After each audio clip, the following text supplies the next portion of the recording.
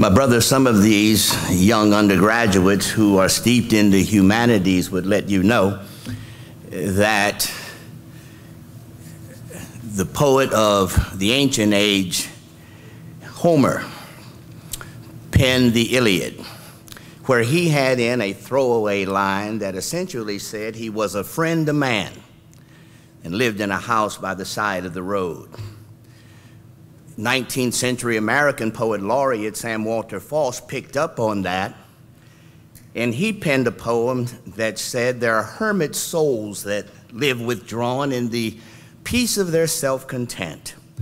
There are souls like stars that dwell apart in a fellowless firmament. There are pioneer souls that blaze the paths where highways never ran. But let me live by the side of the road and be a friend of man. Let me live in a house by the side of the road where the races of men go by.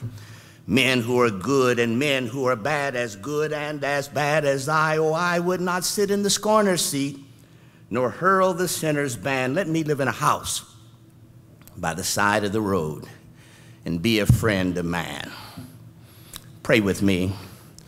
Our Father and our God, we gather here together with these men of Omega, stalwart men, sturdy men, steadfast men, strong men, some young, others seasoned, but men who are about the business of doing your holy will. We've come this day to this place so that we might inculcate in these young brothers of ours the best of who we are, all that we know and all that we possess, so that in days to come they might indeed take their rightful place among the leadership, not just in Omega, not just in the communities where they live and go and grow, but in the whole world.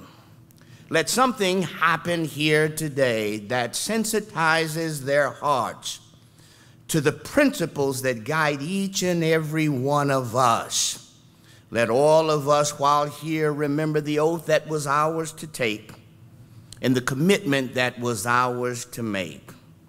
Lord, this is our prayer that we're lifting up to you on the wings of the morning. As men of Omega gathered together, say, Amen.